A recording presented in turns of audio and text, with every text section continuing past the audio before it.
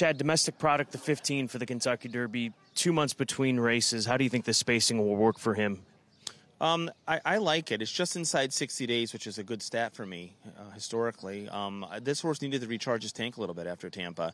He's moved forward. Luckily, I have a lot of good horses in my barn for him to work with, so we've been matching him up in some serious drills in the morning. I just see him getting faster and stronger, galloping out better than ever. So I like the spacing for this particular horse. How about the outside post 15? You know, he's got good early speed. It's not too far out where he has to work too hard to come over and drop in.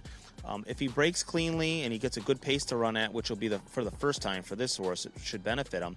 Irad could glide into a nice spot, 2-3 deep into that first turn is where I want to be, and then maybe be amongst that first group to charge on the front runners on the final turn. How do you work here at Churchill? Outstanding.